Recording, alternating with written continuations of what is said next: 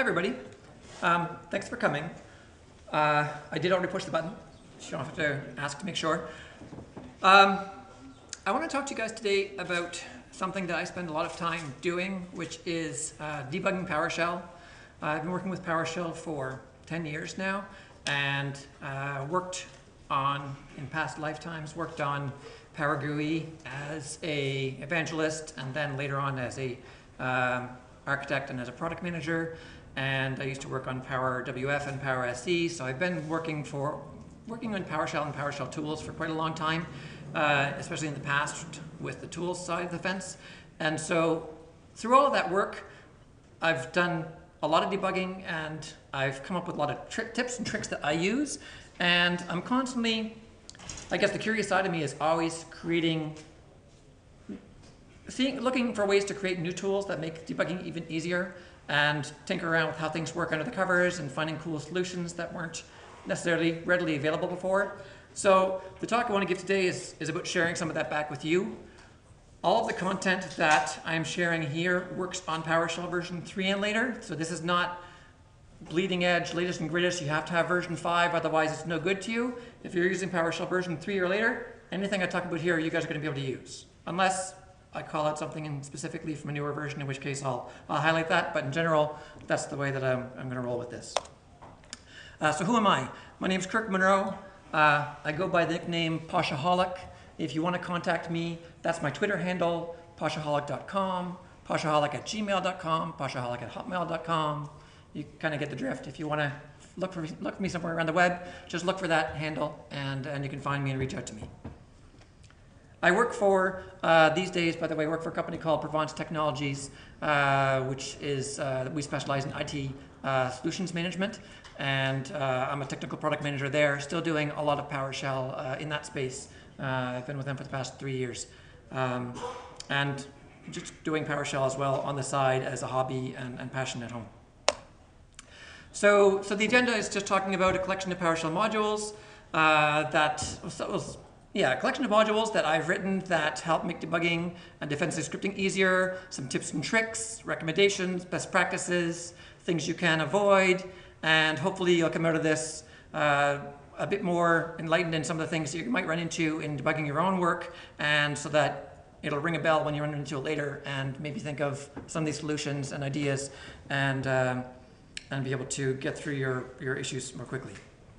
And because it's about debugging, I can't really teach about debugging PowerShell from a slide deck. So all the content that I'm going to do from here on is going to be in PowerShell ISE and then doing demos, because it's going to make learning it a lot easier to see it firsthand. By the way, any questions that anybody has, don't feel you have to save them for the end. Interrupt me at any time. If I don't see you, just speak up and grab my attention. I don't have this scripted down to the wire and timed to the last minute. I leave breathing room for working with the audience, and if there's particular things you want me to drill in deeper on or have questions about, bring it up and I'll see where I can fit it and how I can handle it. And if I can't handle it here or can't answer the questions here, I'll be happy to do research and figure out or talk to you after the fact in one of the side rooms or in the hall and see what I can do to help as well. So debugging PowerShell is an interesting thing because debugging PowerShell often starts, well, always pretty much starts with dealing with errors. And when you're dealing with errors, it doesn't really matter who or what level of experience the people who are using PowerShell have. Most people get really hung up on the notion of red error text, where you'll find very seasoned people working in the industry for a long time, maybe even have done scripting. They run a command that you gave them, and they say it's red. And that's all that they give you. It's errored, it's red. And in the error text, if they look at it, the actual solution to the text is right there in front of them. It tells them specifically what was wrong. And so you walk over to the screen and you tell them how to decipher that error text as part of the debugging steps.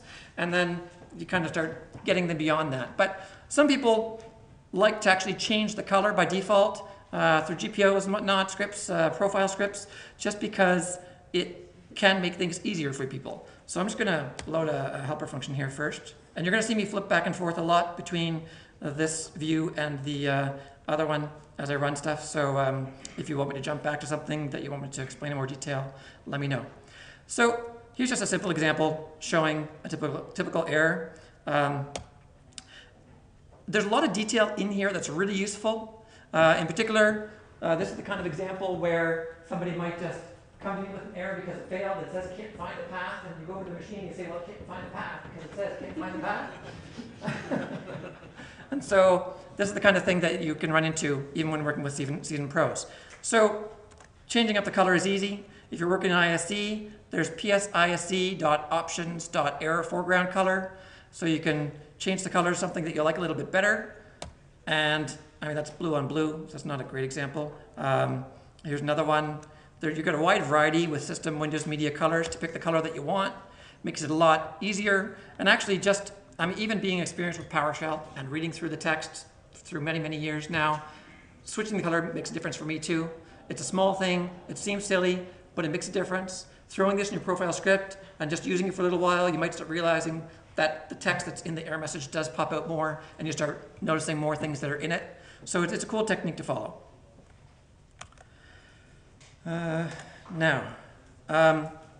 Something else you can do with error messages is, so how many people here are aware that there's more than one error category view, or error view, I guess, one more way that you can view error messages. Only, I saw one person half raise their hand. It's not many people. So by default, when you look at error messages and you see text like this in the green down here, this is the normal error view, where you're going to see some detailed text messages and some line and character positions inside the script that ran, category information. You can also change the view to what's known as a category view, which is a much more terse view. So if I get that exact same error message in this category view, you can see here, all it's showing me is what's hidden inside of category info in the view above. So if I select this text right here on this line, this is what it's showing me in the category view. And all you do is you set this global variable to error view equals category view. And you get a more terse format, which is good if you're experienced because it can get to the point more quickly sometimes. And especially if you're looking at the entire error variable and many, many errors one after another, this can just give you a line by line so you can scan it for things. So that's a good tip. However, the category view and the category information isn't always descriptive enough to tell you what's going on. I mean, in this case, it's pretty simple because the error type is item not found exception. You can see that the error message contains the path, so it really tells you. But there are cases where it's more obtuse, trying to figure out what's going on from the category view, in which case you can just flip it back to error view equals normal view, or technically you can do error view equals anything at all. And anything at all, it'll go back to the, let me run that command again. It goes back to the normal view for anything beyond category view. So inside of this logic that PowerShell uses, it's basically just searching for this string, else normal view. So it doesn't really matter what you set it to. If you forget normal view, just set it to something other than category view and you'll be good. If you're so inclined and you want to tick around with more error views, there really should be more. I had written more. Small side story.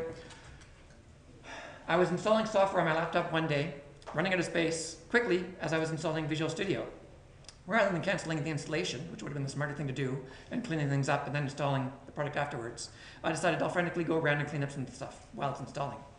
And so then I found myself holding down Shift and Delete on my keyboard while I was looking at my Windows Explorer with my modules folder selected. Ask myself, what do I do now?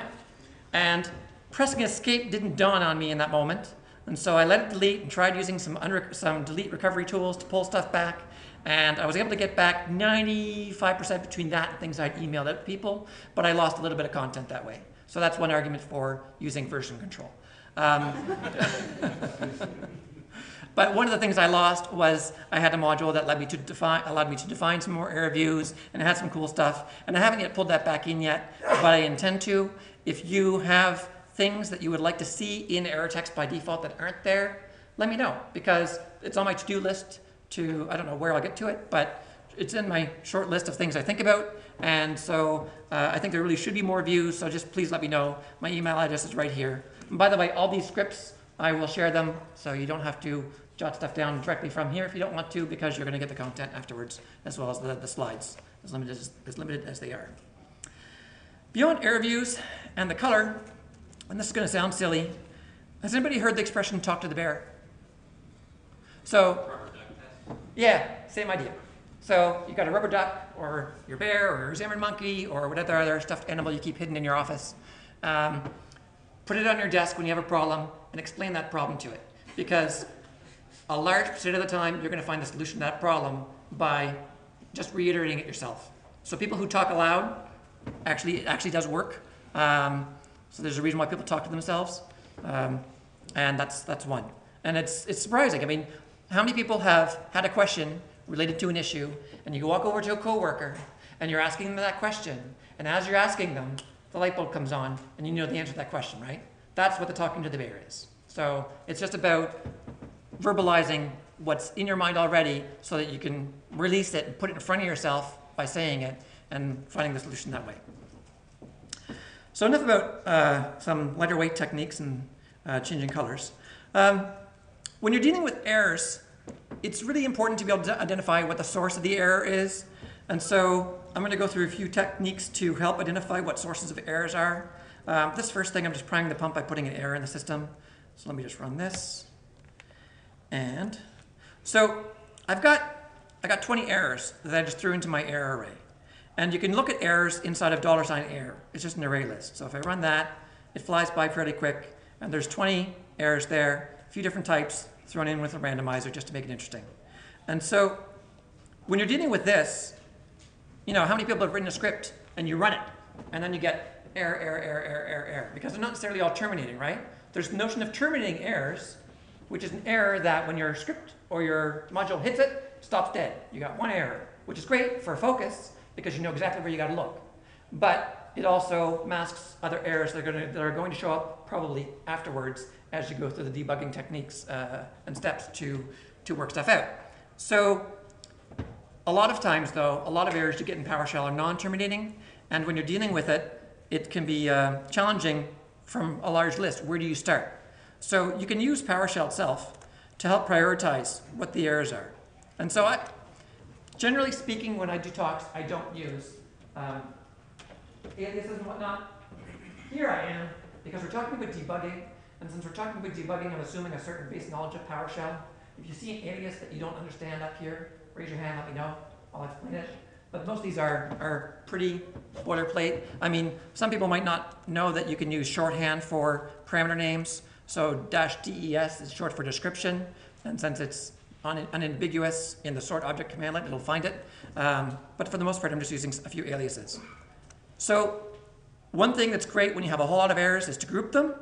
So this command is going to take all my errors, group them together, sort them in descending order by count, and then give me the count and the name so I can prioritize. So you run a command like that, and all of a sudden that list of 20 errors becomes much more digestible.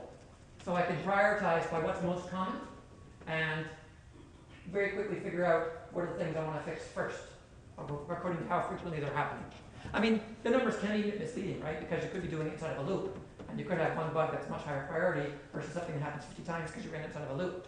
But it still helps just in terms of digesting stuff and that mental blockage of getting rid of 50 errors at once because of this. You sorted things by group, so you can start breaking down the barriers and getting to the end solution more quickly can be very helpful. So leverage PowerShell's sorting and grouping capabilities when you're processing large amounts of errors to really see what's going on. And the other thing that's cool here too is this is pulling out all of the source code, all of the line references and the character references, and just giving me the text, which is really useful in terms of just reading what's going on. There's nothing right up there, and I might be able to figure out from that exactly what's going on. If I can't, I can go into $error and see what line numbers things happened on and figure things out from there. Questions so far? Okay.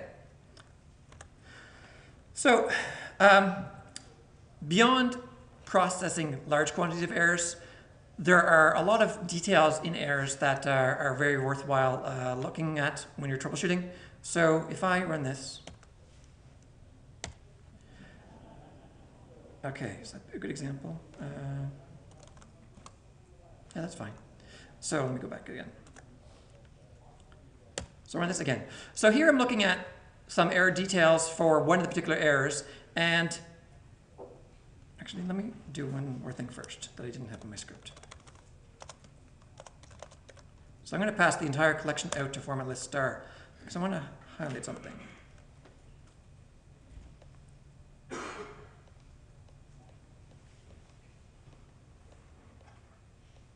Yeah, they're actually all showing the details. So I must have loaded it. I've got a module called Debugging that makes it so when I pipe to format list star, I don't have to do -force, because typically when you run, and that might be still loaded. Let me just bear with me 1 second. No, it's not there. So typically when you pipe to format list star from an error, you're just going to see the exact same text that you see when the error shows up on screen. You're not going to see properties on the left, with values on the right. Typically when you run error and pipe to format list, you just won't see that. Because the way the PowerShell team has implemented error formatting, it basically says, I don't care what you told me you want, unless you force it, I'm not going to give it to you. Which is a bit silly, and I think it's a bit of a design flaw. So one of the things I worked on is this module called Debugging, and I will get to that. But Debugging makes it so I don't have to, or sorry, not Debugging, Format PX. That's why, because Format PX is loaded. I have a bunch of modules, and and when I load them, they do work for me that I forget about because I load them in my profile. So I forgot to clear my profile afterwards. So go back to this. Here's what you typically see. Error 0, pipe to format list star, shows me the exact same thing that I would have got when the error came up. There, glad I figured that out. And then if I want to see it, the whole thing, I have to pipe it to format list star -force. And that's because of what it was talking about how PowerShell just implicitly thinks I'm only going to give you this error text. But it's really useful to look at the properties. Because when you're dealing with errors, you're often dealing with exceptions. And so there's an exception property that you can dig into to figure out what's going on, if it's coming from internal code in PowerShell, or a binary commandlet, or a DLL, or something in .NET that you call. Well, that's going to come in often in the form of an exception. And so getting into that exception detail is important. Target object, that's important because what object was being referenced when this error came up? Was it a file in my system? Was it a string path? So when the error, path does not exist comes up, that target object should be set to the path that didn't exist, so I can figure out what's going on. The category info, you see that by default. Other useful things are your stack trace, script stack trace, and I'll get into that in a second, and invocation info. But there's a lot of interesting hidden stuff that's there that by default you don't get unless you pipe to force. So use the force when you're looking at errors, or now I'll load the module that I had forgotten I had loaded. And wait.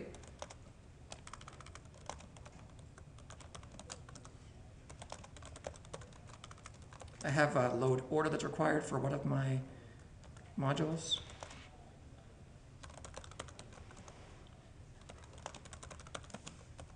Now I'm back to normal.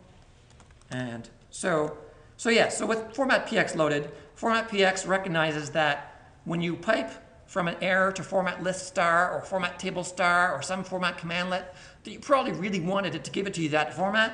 And so it respects that and just works around this one little quirk. And format PX is up in the gallery. All the modules I work on, I put up in the gallery. And so now I get, by default, all the useful information from my error messages when I pipe to format list star. So when you're looking at that, I mentioned there's exceptions, right? So you can do, they're objects, .NET objects, same as everything else. So I can ask for the exception. And that, again, shows me text, not properties. And so I have to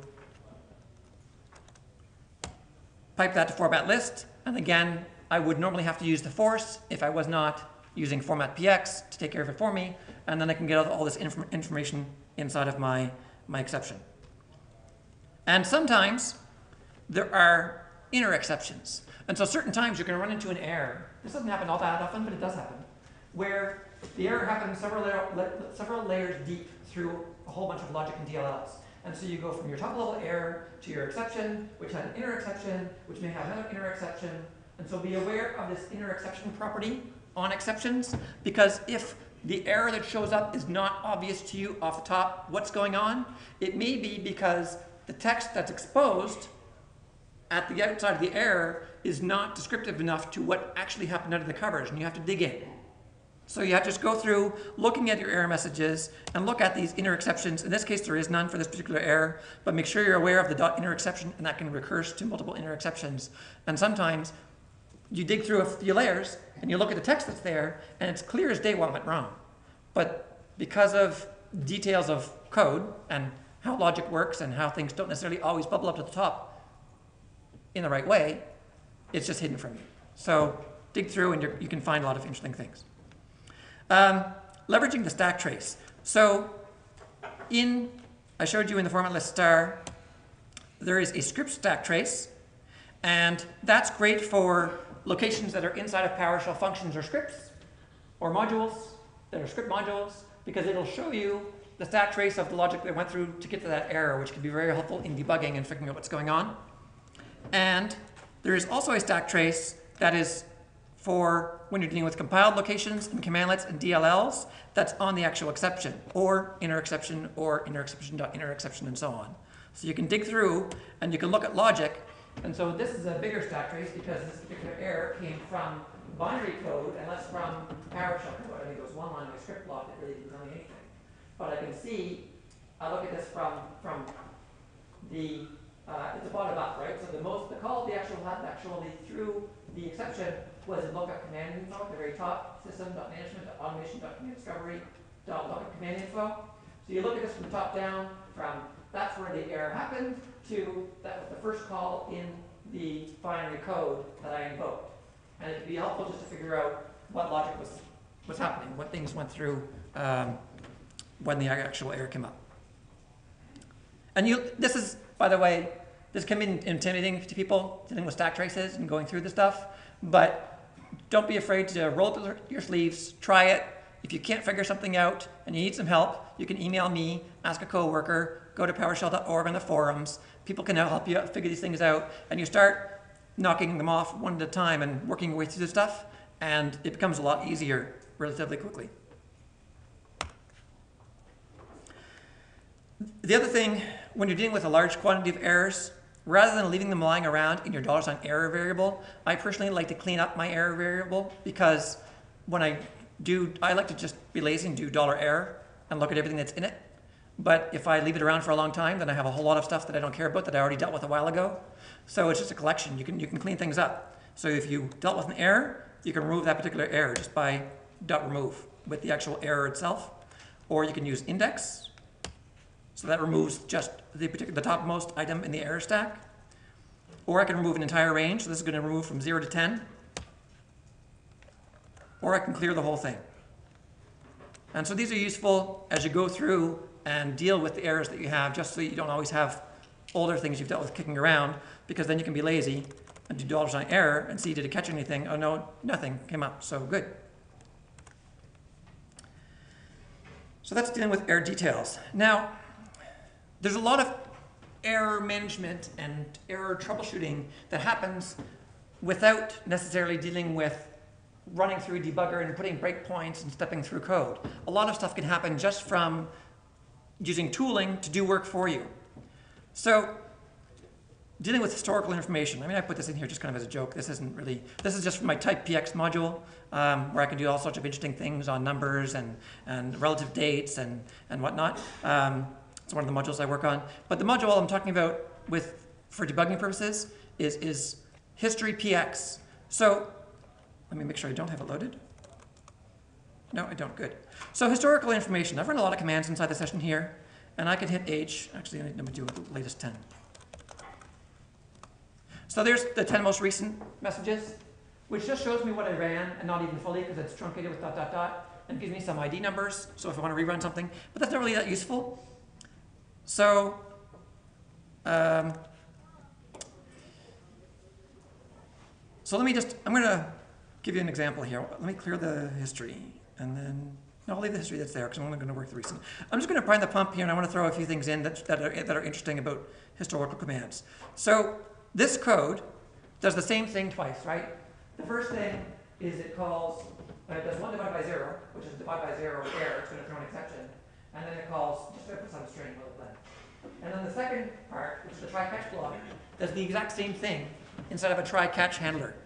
And it's an important detail to follow when you're dealing with error handling, because if you look at the way those two things ran, so the code's all up at the top there, and then you see the first error shows up, and you see will it blend, the text, because that text still ran. So even though 1 divided by 0 resulted in an exception, when I ran it, everything that happened afterwards, after my semicolon, still ran and went through. But then look at the second example. So after the will it blend, then there's an attempt to divide by 0, exception, and there's no string. Why not? Anybody know? Try exited execution. When the error occurred, the try failed. Exactly. So divide by 0 is a terminating exception, unless you don't put it inside of a try-catch block, which is a gotcha in PowerShell, because there are a lot of places where an exception terminates, and it's meant to terminate. It's an exception basically saying, hold on, you're doing something really wrong here. But if you don't wrap it in try-catch, then it's not going to terminate. So if you write functions that have an exception that is terminating exception, but you don't wrap it in try-catch, it'll do everything afterwards, and it'll just continue running. It won't stop your function from executing the rest of the code, which may have unexpected consequences depending on what it does. So as a rule of thumb, even though it might sound cumbersome, I try-catch everything. Every begin, process, and end block in my functions have a try-catch at the top level. Every single one. Every script I write, try-catch. Absolutely everything. Because that's the only way, when you're running PowerShell, that you can guarantee that you get the same behavior every single time. If you don't, somebody else may put try-catch around it, calling your function or your script, and get different behavior because theirs is going to stop on an exception, but yours might go through and just generate an error, which you may think is just benign, and you think, okay, that's fine, generate some error, but still does all this other stuff, except that other stuff doesn't run because they called it inside a try-catch block, which is a bit of a challenge. And so it's better to write your code so that it is robust and runs the same way every single time. So I try-catch absolutely everything. But when you do that, and I go, so I just ran that, and I've got 2 different examples. Now I'm going to look at the history, and this time I'm going to pipe it to format table. So if you look at the last 2 entries here, 41 and 42, they're doing the same piece of code, right? Sorry, not 41 and 42. Oh, that's right. Wait a second. Because I ran it as a block, it treats it as one command. So I'm going to run it twice, each piece by itself. So I'll run that, and then I'll run the other one. Now when I look at the history, there. So 44 and 45, and pipe that to format table.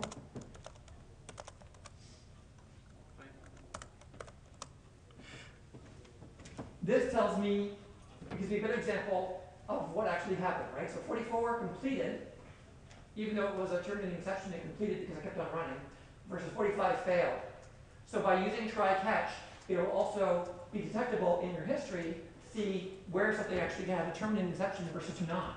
Even though these commands completed, they may have generated errors. You can't see that from this. This is the built-in PowerShell history. So the only thing you can get here is terminated with error or not from the execution status state. But I've come up with a solution to help work around that. So I'm going to import history px. That's also in the gallery. And now I'm going to just create a bunch of errors. I think I can run all these together. Yeah, I'll run those ones. So there it has generated a bunch of different error messages. And now let me show you the count of the most recent commands I've ran. So now, actually, sorry, again, because I ran them all at once. I got to do this one at a time. So one of the hard parts about when you're just demonstrating debugging and you want to run commands one at a time is you have to do it one off. So now that I did that, there. So history px takes history and extends it. It will calculate the duration. So if you're doing any kind of benchmarking around your scripts and your commands, you want to see how long one run had versus another, and you tweak your code here and there, and you want to automatically track things, well, you can just have version A, B, C of a script, for example, and run each one, and then look at the durations and figure out which one took the longest. It'll show you success or failure. It'll show you the number of errors. It gives you output. So if you had a command that you ran that generated a certain amount of output, how many objects were output, so the number assigned output. The number assigned source is how many commands, how many lines in that command that I ran generated output. And I'll get to that one in a minute. It can be very useful because sometimes you run a command that's unexpected, so that generates unexpected output. So here's an example. Look at this function. New array list with one item. It's pretty straightforward, right? It's just going to take it, create a new array list, add integer value to it, and return the array list to the caller. So I'll load that, and now I'm going to run it. And now when I look at the results, I get 2 records. Anybody know why? Because it already started with 1. The Nope. dot add returns something. Yes. So ArrayList.add returns the index of the value that was added to the array list. But there are methods like this all over .NET. You call into some method, and it does the work you want, and returns a value that you don't need. But you might not know that unless you look at the method signature. And when you're dealing with this kind of thing in a very large command that you run and it goes and gets, maybe it pulls the list of the virtual machines from all of your Hyper-V servers in your infrastructure and outputs 1. And you're trying to figure out where that comes from. That can be really challenging. So that's where the number of sources is useful, because I can run that same command, array list with one item. I get the 2 results back, and then I can take a look at the history. So if I, I'll show you the properties I'm working with first. So inside of my history extension from HistoryPX, there's errors and error counts, so you can go look at those collections. In the default output, you don't see the counts, but you can actually look at the errors for any particular command after it ran. You can look at the output after it ran. So you ran a command and you forgot to capture the output, and it went across the wire and did something that took a while, and you think, oh shoot, I'm going to put that into a variable. It's got it for you. Output sources and output sources count. That's what I wanted to talk about with respect to this particular command.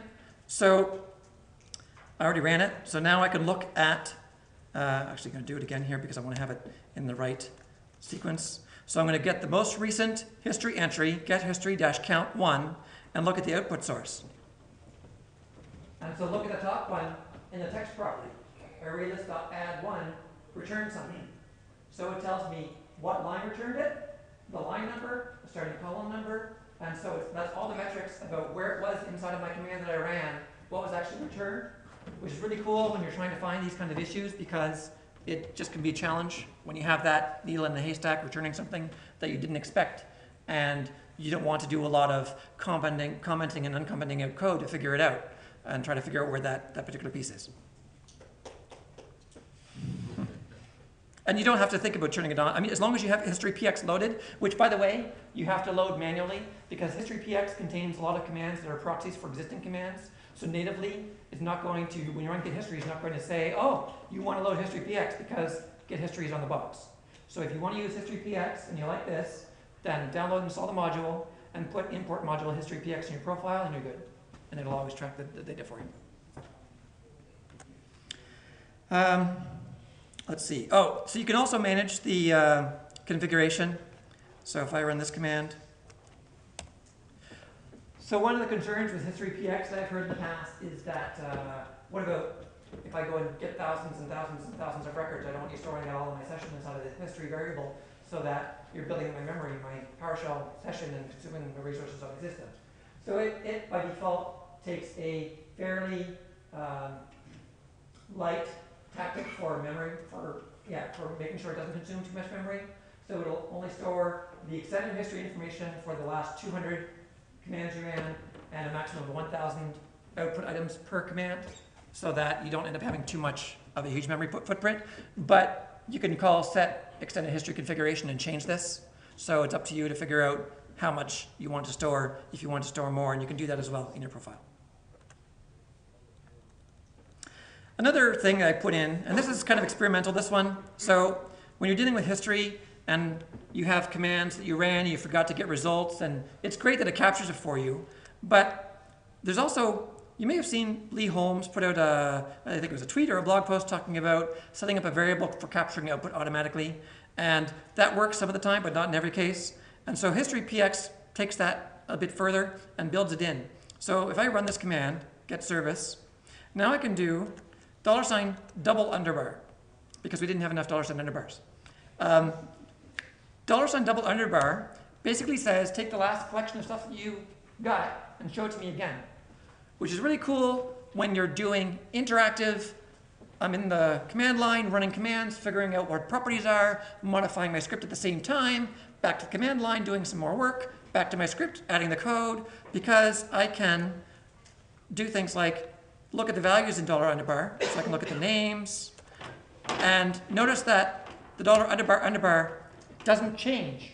I'm still working with the same collection of services, but when I'm referencing properties in $$ underbar, History PX is smart enough to think, well, you're just digging around, so I'm not going to take those values and overwrite what I stored. I'll just let you dig around and go on your way. If I call get help, it's not going to store that, because who wants to store get help in $$ underbar? So it has a collection of things that it tracks and other stuff that it says, oh, I'm not going to worry about that.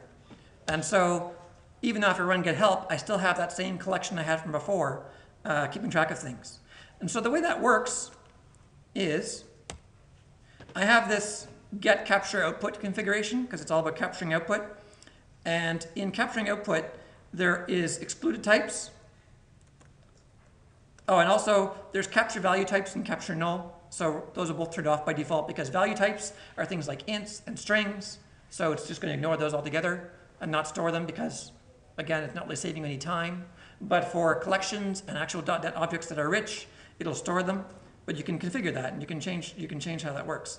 So if I look at the excluded types,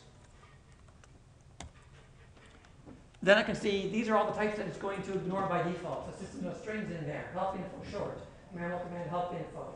It's going to ignore results from get member and get command and get variable, because those are things we very frequently call just to go and look stuff up that we don't necessarily want to store and overwrite something that we're working in as I'm doing this rapid back and forth.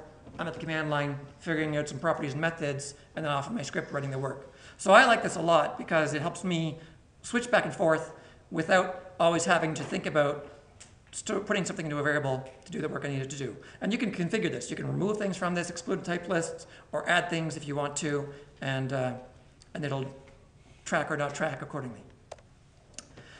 Okay, so some debugging with breakpoints. Let me show you something really quick here. I'm going to put a breakpoint, and I'm going to run this.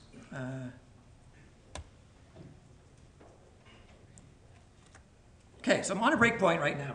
And the breakpoint I'm on is the first line of my script on get service. When you're dealing with breakpoints, most people think of, in ISE, these visual breakpoints, where you go to a line, and you just hit F9 to turn on a breakpoint, and then F5 to run your script, and you work with the breakpoint from there. And that's really useful, and there's some things that you should know that you can do. So once you're on a breakpoint, and these work from the PowerShell native console as well. So if you're in server core where you don't have ISE, or just in some environment where you are working on the command line, you can still have breakpoints and look around and do debugging without it. So you can use L to take a look at where you are, and you can see the asterisk on the left-hand side showing you where you're at. You can do, what's the other commands I want to show? K, the call stack. In this case, there's only one call, but it's very useful to figure out which commands were invoked to get me to this point. You can run H to see a list of all the commands I can run while I'm in the debugger. And these are good to learn and practice, especially step into, step over, and step out, knowing how those work. Step into will go into a function if you're calling a function, so you debug inside that function. Step out will, if you're in a function because you stepped in accidentally and you think I'm done debugging here, I want to go up one level, it'll just run the rest of that code and then continue debugging at the next line after the function call outside of the function. And step over is basically saying, I don't want to go in this function, I'm debugging something at the level I'm in right now, so that's where you step over. So those are really useful, as well as continue, basically says let it running or quit, I'm done debugging and I want to stop debugging altogether. So learning how these commands work can be really helpful when you're debugging. And there's also shortcuts. So if you're in ISE, you can learn shortcuts up here in the debug menu, F10, F11, Shift F11, all of these. Or of course you can use the menu items if you like. Yes? Hey, have you heard of any way to automatically skip over like certain function calls that you always want to ignore? Like say you have a log line, you're going to log at some output. You never want to actually step into that and debug it. Yep. You just want to always skip over that? So there is a property, or it's an attribute. So inside of a function, do you own the code? Yeah. Okay, so if you own the code, at the very top of your function, put system.diagnostics.debugger hidden, open bracket, close bracket, inside of square brackets, because it's an attribute. Right. You put that at the top, and the debugger is going to totally ignore it. It won't step in if you want it to. Great, thank you. You're welcome. So, great question. So, working with debugger and these breakpoints is useful, but there are other things you can do beyond the built-in breakpoint support in PowerShell that are kind of fun. So I have this module called debugpx, so I'm going to import it. And now that I've imported it, I can just run enter-debugger, and I'm in the debugger. Or I can use BP or breakpoint, because those are aliases for the command. So I can now, maybe I'm working on a system where I don't have PowerShell ISE, but I have Notepad because I'm on server core and I'm debugging something, and I don't want to do line breakpoints because I don't count where lines are, but I have the code. I can crack open my PS1 file in Notepad, type in breakpoint, and then save the file, and then run it, and I'll be the debugger on that breakpoint. And that's only if you're using debugpx, because that's part of the code that I've written and I've managed my own modules. So, and it's the same debugger as everything, right? So I can still look around, I can still get the help information. It's just another way to enter the debugger. So now let me quit out of the debugger. So yeah, BP is an alias. This one's kind of cool. It works in pipelines. So if you're debugging something in the middle of it and you want to stop during the pipeline process, you can just inject this breakpoint or enter debugger command right in the middle, and that'll do it. And you can also do it conditionally. So in this line right here, breakpoint, I'm only going to stop when I'm on the Windows Update service in this pipeline. So I can run that, and it runs through all my what ifs, and then when I hit Windows Update, it stops. So if you're looking for some obscure conditions that happen in a pipeline, this can be really useful in figuring out, in stopping at that point in time, because something actually happened that you were waiting for. Oh, and they can also have reminder text. So sometimes you might have a situation that happens once in a while, really, really weird. You can't figure it out. It's just a bug that shows up on 3 or 4 machines in your environment, and it's really, really just infrequent. You don't know what's going on. Well, you can put in those scripts, if you wanted to, you can put a breakpoint with the condition basically being that weird condition that you're looking for, and some message saying, just notifying the person when it actually happens. So if I run this, then I get this text breakpoint that OMG it happened to let me know, it could be call Kirk Munro because it's the issue he was looking for. And then I can actually troubleshoot and debug and see what's going on. So for weird stuff, that's kind of handy.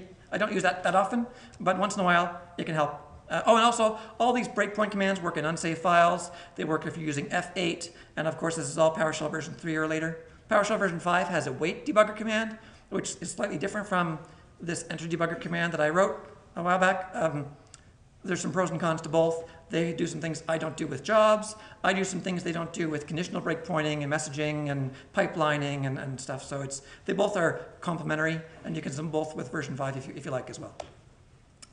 A few more quick things. So I already talked about try catch and why they're important. I'll skip over that. This is interesting. If you're working with arrays, this one bites people all the time. If you're working with arrays and you're doing comparisons, make sure the thing you're comparing the array with is on the left-hand side, unless you explicitly want to be comparing the items in the array with, or any collection for that matter. So for example, looking at this code, I create an array and it's empty, so I'll do that.